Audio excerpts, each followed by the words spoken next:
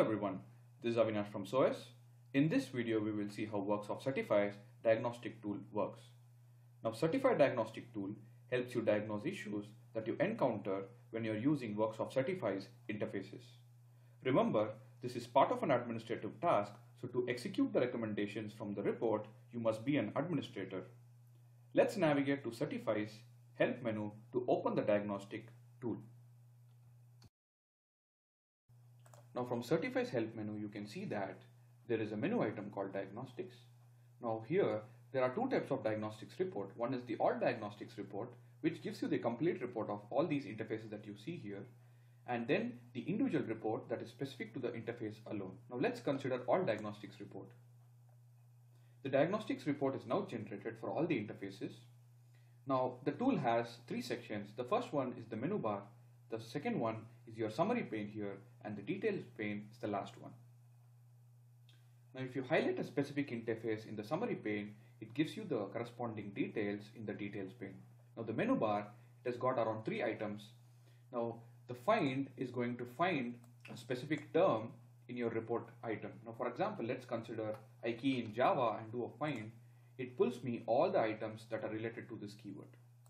Now nodes, as you already know that, expand all is going to expand all the nodes in my summary pane, and collapse is going to do the opposite. Now you also have another interesting feature here to save this report as a file. So for that I have to go to File and Save. So now I can save this in my computer. You see that I have saved it as an XML file. Now I can send this over to my administrator over an email so that he can look at the report. Now, as an administrator, I would open this XML file, File Open, and I choose the Diagnostics XML file that I received, and now you can see that it opens. So now I'm going to guide the developer on what to do, or I will do it myself. So now you can see in the summary pane, you can see different set of icons here. Now the red ones are the errors. So if you click on the specific interface in the summary pane, in the details pane, it is going to tell you the number of errors. So in my case, if you see the first one, the flex interface, it has got one error. If I click on the error, it is going to give me the recommended action. Now here it says manually enable hook. So this is the path for that. So now I need to go to this path and open flex installation tool to enable the hook. And now after that, if I'm going to rerun the report, it is going to give me an OK.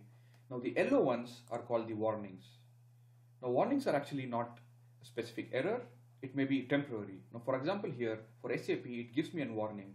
Now you see here, there is no active SAP quiz session. Now when I open an SAP, it's going to work fine. It's going to turn green here. Now the green ones are actually the OK ones. That means that you don't have any problem in the interface highlighted in green.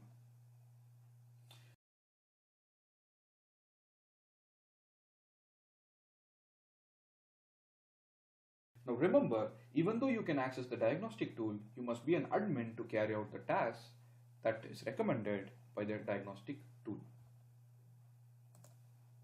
Let's consider a scenario where diagnostic tool can be really useful. Consider the account manager sample Java application that comes with Worksoft installation. Now when I try to learn this application with Certify Java Learn, you see that I'm not able to learn the application. Now I definitely know that there is an issue with my interface, but I don't know what the issue is. So now let me run the diagnostic report for Java. So I go to Certify, Help, Diagnostics, and Java.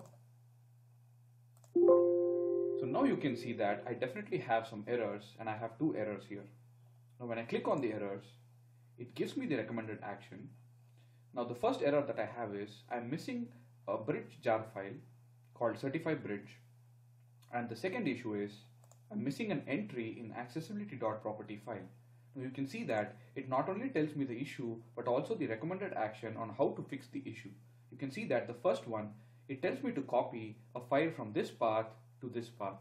Now the second one is add this entry to this assistive.technology property.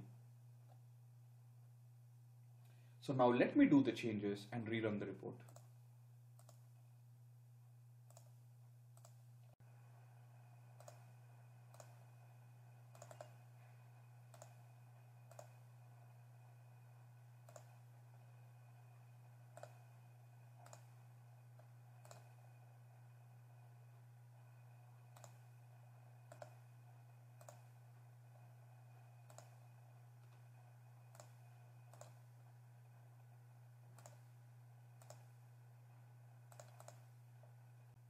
I have now completed making the changes as per the diagnostics report. Now let's rerun the report and check if the issues are resolved. You can see that we no longer have any issues and it says the report status as OK. Now let's try to learn the application again.